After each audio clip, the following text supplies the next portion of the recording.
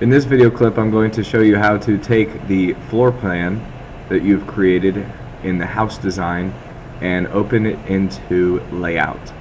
So the first thing you want to do is make sure that you have your lot floor plan SKP file saved somewhere in your H drive. So I'm going to do that to make sure I have it backed up. Show it in folder, and then I'm going to move it right onto my desktop, but you would be doing your H drive. Okay, the next thing you're going to do is you're going to go to, let's minimize this, we're going to go find layout. So once we find layout, I'm going to open that up.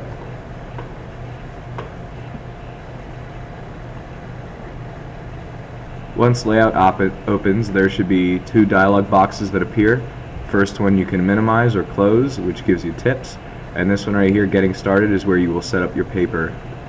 Click on A3 landscape and hit open.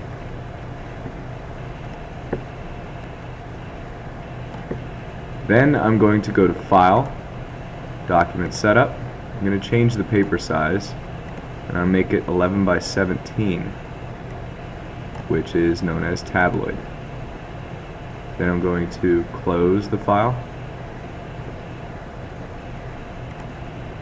and then I'm going to go in and find my SketchUp drawing. So go to File, Insert. We're looking for the lot floor plan, so click on the lot floor plan, hit open, and there it is. Obviously not in the view that we would like it to be. So in order to change those things, I have my default tray over here on the side, and I'm going to go in and change the view. Well, let's first hit ortho, and we have the top view selected. Go to styles, change, get rid of the background, go back to view. Turn it from raster to vector, so the background will now be removed. We're going to change the scale. We want 1/4 inch equals 1 foot, and then we're going to reposition the house and drag out everything so that the entire house fits onto our drawing. And if it doesn't fit, we may need to use the 1/8 inch equals 1 foot scale, so that we are able to dimension. And it looks like that's what we're going to have to do at this time. So let's go ahead and change the scale to the 1/8 inch equals 1 foot. It's a little bit smaller, but that's okay. And there we go. Zoom in on it. You can actually do a preview by going into the preview mode, and there is the house with the floor plan.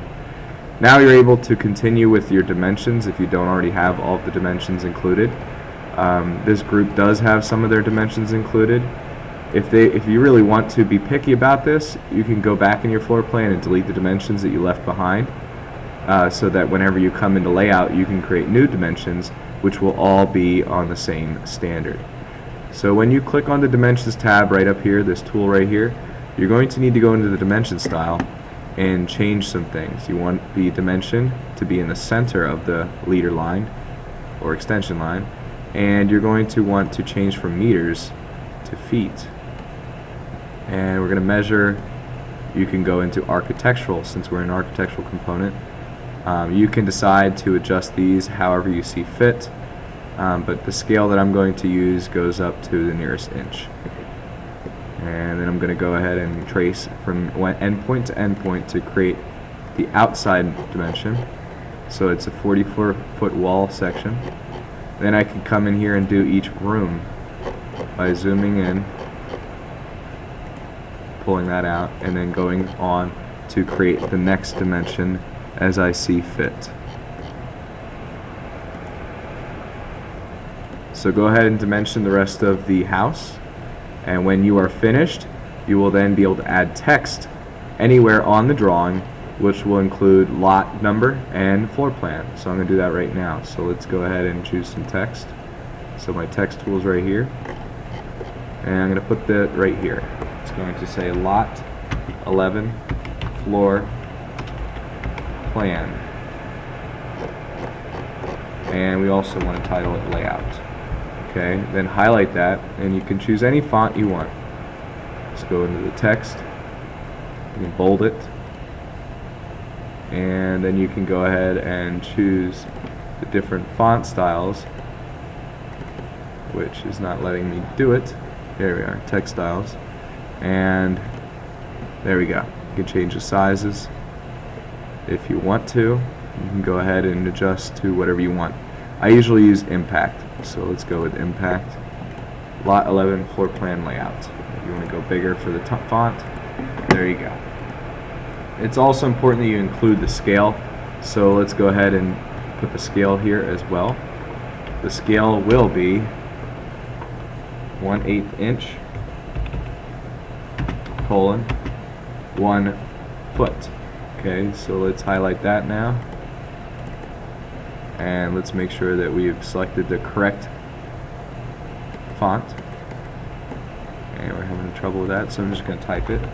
There it is, impact. And let's change the font.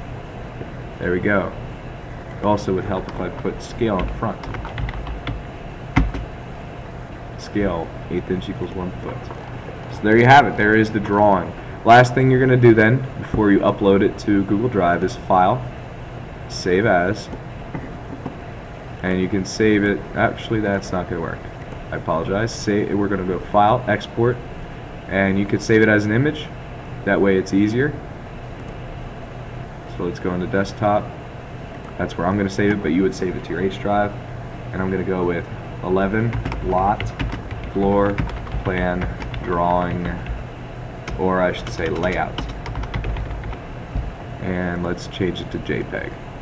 Save it. Export. This is going to be then a JPEG image. If you prefer a PDF image, you can do that as well, and I'll show you how to do that. So go to File, Export, PDF. Once again, put the same file name in. And I'm just going to cheat and just go ahead and highlight that one. Get rid of the number 1, and we'll save this as PDF. Hit Save, Export, and done. If you want to look, there is the finished product. So then go into your Google Drive. Let's go back into Google Drive, and then you're going to upload the new file that you've just created. So there is the image file that could be uploaded, or the JPEG. And then what's beautiful about this is that once it's finished, you should be able to just click on the image and then it pops right up. So there is the dimension floor plan for your house.